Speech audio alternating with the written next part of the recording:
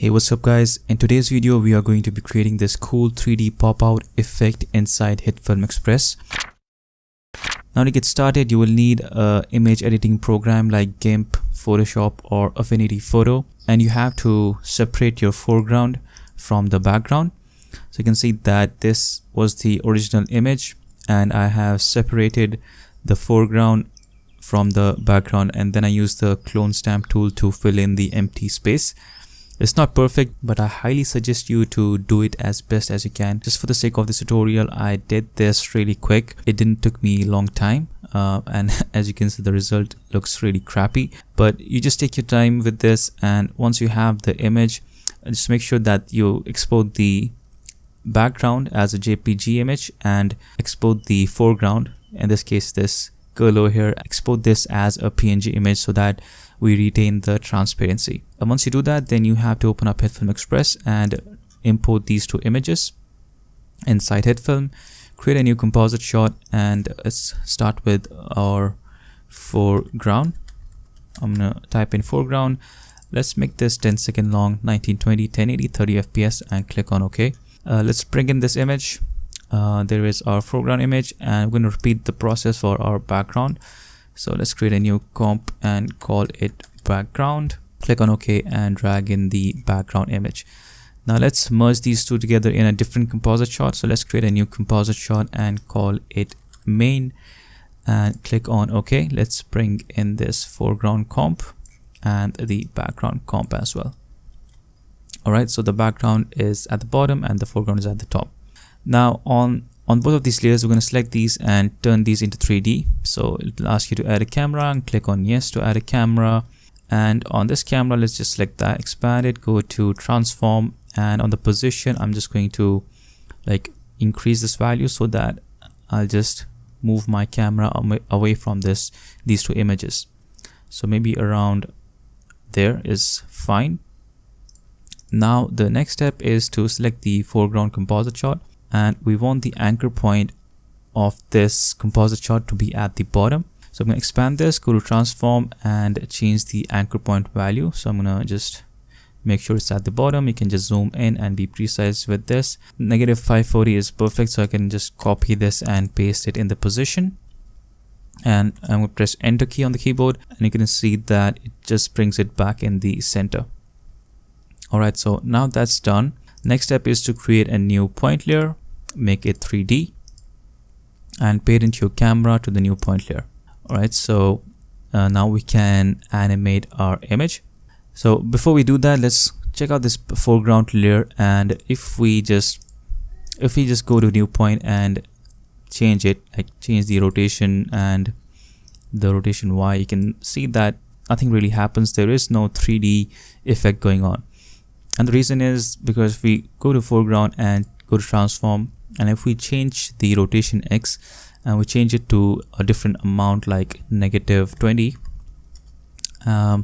now you can see that if we go back to our rotation X and Y, and if we change it, you're going to notice we have this 3D effect in our photos.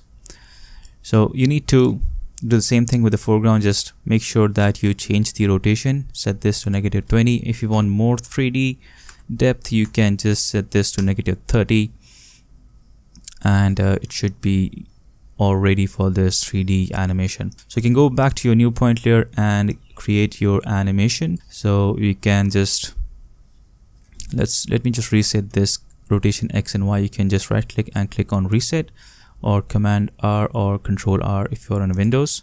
So I'm going to do this on both X and Y so that it resets, and you're going to see that it just squashes your image a bit when you change the angle of your foreground comp. And in order to compensate that, we can go back to our new point and play around with the rotation X until we get the result as it was before. So around -10 looks fine, and I'm going to start with that. So I'm going to create a keyframe on rotation X and rotation Y as well. You can also create a keyframe on position. I'm just going to keep it simple, X and Y. Let's move forward to maybe around 2 seconds and change the way it looks. So I can just make it let's do 30, and you can change the rotation Y as well. So let's make this 10. So if we see this animation, it's going to look something like that. You can see that we have this nice pop out effect, and we can go to, let's go to the end, and I'm going to just change the rotation Y, and I'm going to make it -10. Okay, so it goes from there, and it slowly has this animation going on in the photos, and that looks really nice. As I said before, you can animate the position as well. So create a keyframe, and you can move forward in time, and let's create the same keyframe, go back, and you can just position it anywhere that you want. So you can see that I'm moving my mouse to the right and the image is going to the left. It's basically the values have been inverted, so just keep that in mind. So we have this simple animation, and you can select all these keyframes and convert the keyframes to manual bezier. So yeah, that is pretty much it. That's how we can create this 3D pop-out slideshow animation, and you can create a new plane layer and call this solid or BG, whatever you want to call it. Give it a different color, give it white, and just reduce the brightness to around 80% so that it's a slightly grayish, and I'm going to move it to the bottom, and we have a background as well. Now on the background composite shot, you can go to effects and search for drop shadow and apply it onto the composite shot. And on the drop shadow, you can increase the distance and also increase the penumbra value, so something like that, and you can see it really improves your animation and gives that 3D kind of look to it. So that is pretty much it, guys. I hope you liked this video.